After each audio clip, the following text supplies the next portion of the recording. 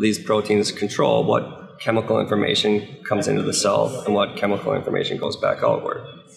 And we've had very limited understanding of how these proteins work, but with this new technology of cryo-EM, we can readily isolate these what we call membrane proteins and study their three-dimensional structure. And so my laboratory specializes in characterizing the structure and function of this class of proteins that sit within our membrane and control the flux of chemical information.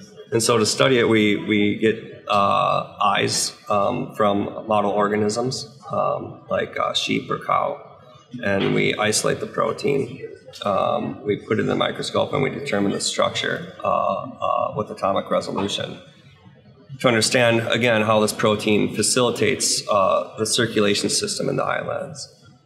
And so it was impactful because we learned not only about how this protein may contribute to cataracts, for example, through these mutations, but this family of membrane protein is expressed throughout our bodies. The impact of this goes kind of beyond the lens into understanding how this family of channels transports both chemical and electrical information between cells and across organs.